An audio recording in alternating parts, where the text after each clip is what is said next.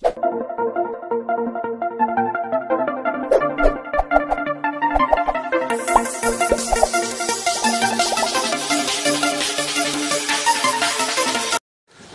Good morning everybody, मैं सभी का स्वागत करता हूं फिजिक्स ज्ञान मुकेश नायक चैनल पे।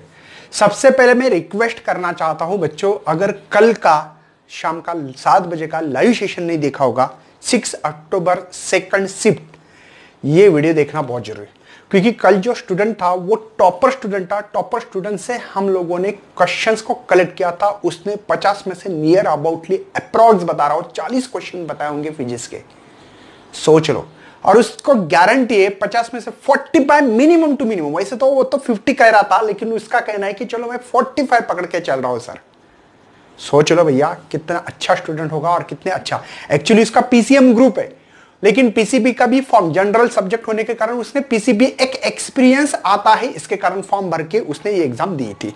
ठीक है, तो हम लोग बात करने वाले हैं अभी कि यहां पे पहले कुछ सोर्स ऑफ क्वेश्चन से जो क्लास 11 के बारे में, उसके बारे में हम लोग डिस्कशंस करना चाहते हैं। थोड़े डिस्टरबेंस आ रहे थे, चलो तो छोड़ दो। यहां पे मैंने कुछ फार्मूलेस लिखे हैं जो कि फ्रिक्शन के फोर्स के बाद में फ्रिक्शन की। चलो क्या फार्मूला है क्या नहीं बात करते हैं। देखो स्पीड क्या है, distance upon displacement upon time.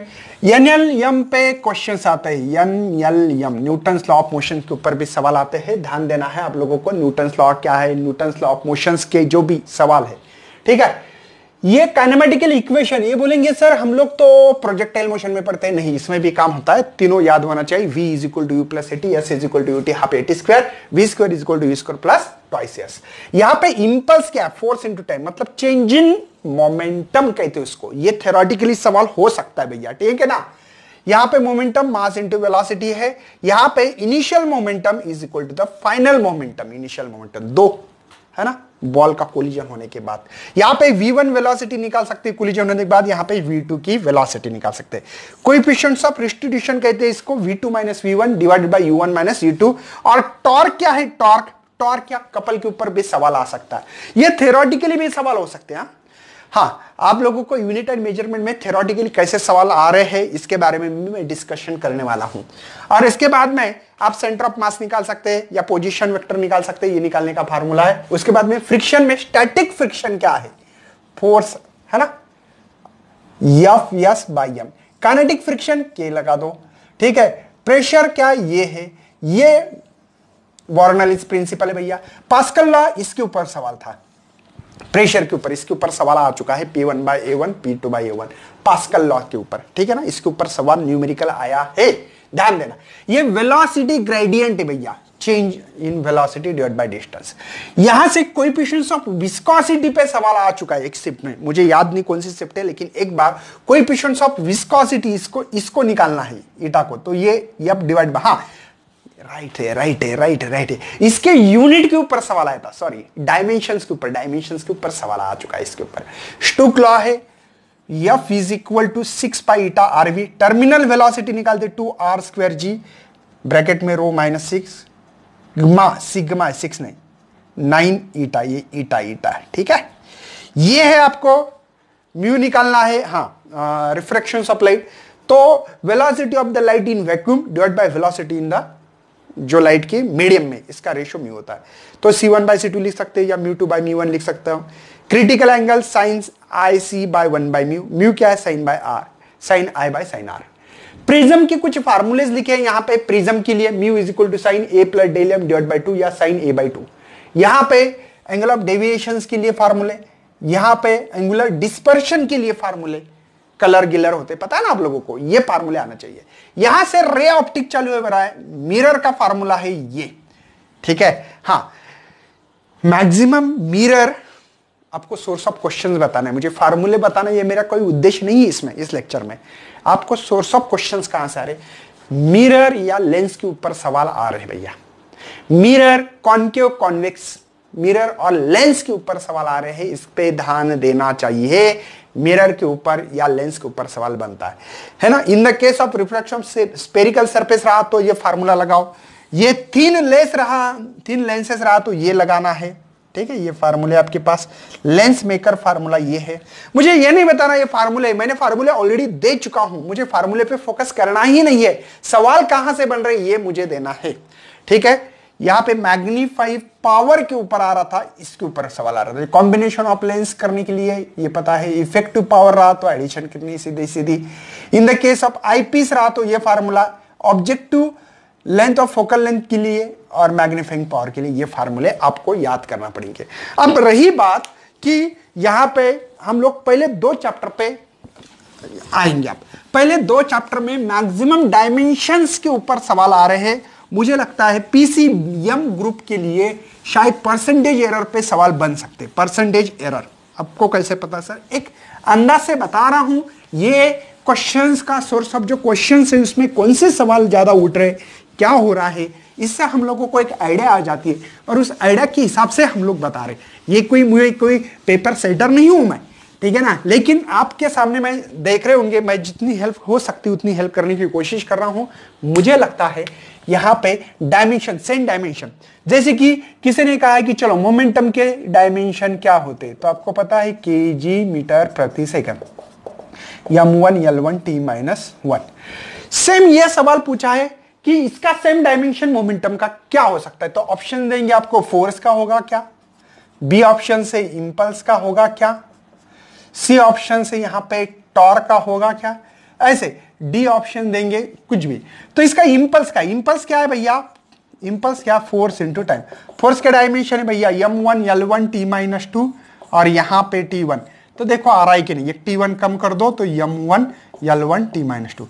आज एक सवाल आया था, आज मतलब कल 6 तारीख को, मास के सेम थे। कल के मेरा वीडियो जाके देखो, ठीक है, डिस्क्रिप्शन बॉक्स में नहीं, आई बटन में आपको वीडियो मिल जाएगा, उसमें ध्यान देना है कि सवाल डायमेंशन किसके सेम है। हाँ, परसेंटेज एरर पे आ सकता है, जैसे कि x इज इक्वल टू देते हैं आपको a² b³ है ना, c³ तो इसको कैसे निकालना है, डेल x बाई x है ना, is equal to 2 del a by a, इसकी वैल्यू देते बच्चों, इसकी वैल्यू देते, ठीक है, 3 del b by b, simple 1/3 del c by c। Formula पता है ना क्या करते, पावर को नीचे उतार के मल्टीप्लाई करते, ये छोटी वैल्यू है बड़ी वैल्यू होती है, मतलब इसका रेशियो ही देते लेकिन इसकी वैल्यू देते, बस ये परसेंटेज एरर, इसके ऊपर ज्यादा सवाल आते रहते। यूनिट नंबर 1, डायमेंशन नंबर 2 और नंबर 3 आपको इस पे सवाल आने चाहिए, किस पे, परसेंटेज एरर पे। स्केलर वेक्टर में आपको डॉट प्रोडक्ट और स्केलर प्रोडक्ट के ऊपर सवाल आ सकता है। Dot product and scalar vector के स्केलर प्रोडक्ट के ऊपर ज्यादा से ज्यादा, या रिजल्टेंट वेक्टर की वैल्यू भी निकालने के लिए आ सकती है। कौन सी, p² + q² + toys pq cos θ, यह डायरेक्शन निकालने के लिए है ना, alpha is equal to tan inverse है ना, यहां पे q sin θ divide by p + q cos θ, ये डायरेक्शन निकालने के लिए। तो ये सवाल आप लोगों को आना चाहिए एज पर माय हिसाब से। ये स्केलर वेक्टर के लिए आपको स्केलर प्रोडक्ट और डॉट प्रोडक्ट को यहां पे करना पड़ता है, और i के साथ i रहा, j के साथ j रहा, k के साथ k रहा, तो 1 होता है डॉट प्रोडक्ट में, और इसके यहां पे क्रॉस प्रोडक्ट में भैया इसकी वैल्यू ही यहां पे 0 होती है। ये पता होना चाहिए आप लोगों को। डॉट प्रोडक्ट स्केलर प्रोडक्ट बोलते हैं, और क्रॉस प्रोडक्ट आपको क्रॉस प्रोडक्ट को हम लोग क्या बोलते हैं, वेक्टर प्रोडक्ट बोलते हैं। तो ये पता होना बहुत जरूरी है, बहुत जल्दी बताना पड़ता है, इसलिए थोड़े वर्ड कभी कभी रुक जाते हैं। तो ये बातें आप लोगों को अच्छी तरह से करना है। उसके बाद में हम लोग देखने वाले मैग्नेटिज्म, ठीक है ना, और मैग्नेटिक के जो रिलेशंस है, जो क्वेश्चंस है 2 चैप्टर में, तो हम लोग देखने वाले, ठीक है। तो इसको नोट डाउन करें। चलो मैं आगे बढ़ रहा हूं। नेक्स्ट बात करने वाले हम लोग यहां पे मैग्नेटिज्म जो चैप्टर से वो, और उसके बाद में magnetic effect of electric current, magnetic effect of electric current blue pen से, मैग्नेटिज्म रेड पेन से। चलो तो हम लोग आगे बढ़ रहे हैं। कोई मैग्नेटिक इंडक्शन निकालना है भैया कोई दूरी पे, तो μ04 पा ideal sin θ divide by r²। इसमें थ्योरेटिकली भी सवाल आ सकता है, ऐसा कुछ ही नहीं है। अर्थ मैग्नेटिक फील्ड, आपको यहाँ पे कुछ टर्म्स पता होना चाहिए, उसके ऊपर सॉल्व क्वेश्चन हो सकते हैं। ये मैग्नेटिक इंडक्शन निकाला हमने, ठीक है, एक स्ट्रेट कंडक्टर वायर में से करंट फ्लो हो रहा है, तो कोई पॉइंट पे निकालना है, तो बस ये नंबर्स ऑफ टर्न रहे तो 1 2 ऐसे, ठीक है। तो ये फार्मूला आना है। कोई चार्ज रहा तो मैग्नेटिक फोर्स कितना होता है, क्यू ही बी साइन थीटा। अगर 90 हो तो साइन 91 मैक्सिमम मैग्नेटिक फोर्स मिलता है। आप लोग क्यू ही बी लिखते होंगे कभी कभी। यहां पे कोई कंडक्टर में से करंट फ्लो हो रहा है तो मैग्नेटिक फोर्स कितना अप्लाई होगा, इसके ऊपर सवाल आ रहे भैया। देखो, 2 स्ट्रेट कंडक्टर हो तो करंट सेम फ्लो हो तो यहां पे मैग्नेटिक फील्ड कितनी होगी, अट्रैक्ट होगी, रिपेल होगी, या उसके अपोजिट में करंट फ्लो हो रहा है तो इसके मैग्नेटिक फील्ड कितनी रहेगी, ये सवाल आ रहे हैं। अब कोई भी किसी भी स्टूडेंट को पूछ लेना, ये सवाल आ रहे हैं तो इस पे ध्यान देना है, फोकस देना है, करना है, ठीक है। यहां पे हम लोग लिख सकते हैं कि mu 0 2 pi I1 I2 L divide by, तो फोर्स पर यूनिट लेंथ निकालना है तो ये फार्मूला। और एक बात ध्यान रखना, म्यू 0 4 पाई क्यों करते, क्योंकि इसकी वैल्यू हम लोगों को 10⁻⁻7 होती है, इसलिए इसको शिफ्ट हमेशा करने की कोशिश करना। टॉर्क यहां पे I AB sin थीटा। यम कहां से आ रहा है, मैग्नेटिक डायपोल, ये जो आ रहा है भैया, इसका मतलब यम का I इंटू ए फार्मूला होगा। और 2 पोल रहे तो poles turn multiply length between the 2 poles लिखते हैं। यहां पे रिलेशन बिटवीन भैया मैग्नेटिक लेंथ की और ज्योमेट्रिक लेंथ तो 5/6 ये लिख सकते हैं। यहां पे नंबर्स ऑफ, यही फार्मूला है, नंबर्स ऑफ टर्न रहा तो ये formula. Torque M B sine theta लिखते हैं हम लोग। अगर एक्सिस, कोई एक्सिस पे अगर हम लोगों को मैग्नेटिक इंडक्शन निकालना तो mu 0 I twice m bye r cube. अगर इक्वेटर पे निकालना है तो 2 को काट दो बस। एंगल ऑफ डिप निकालने के लिए tan del is equal to be bye, पता है ना, वर्टिकल हॉरिजॉन्टल, ये पता होना चाहिए। रिजल्टेंट मैग्नेटिक फील्ड निकालने का ये फार्मूला है।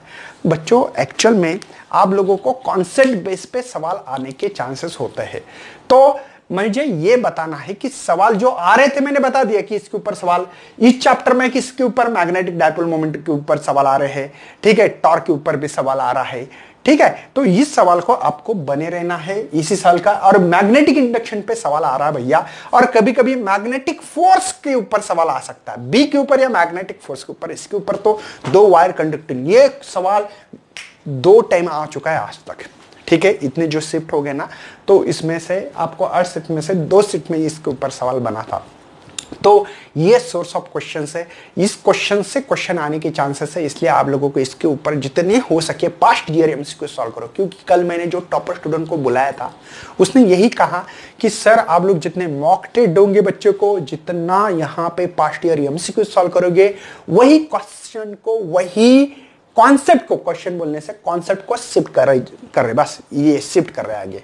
तो मैं चाहता हूं कि आप लोग इतनी तैयारी करो कि आपका कॉन्सेप्ट कहीं ना छूट ना जाए, और ज्यादा से ज्यादा एमसीक्यूज की प्रैक्टिस, और प्रैक्टिस करने से टाइम मैनेजमेंट भी अच्छा हो रहा है, उसका कहना सही है।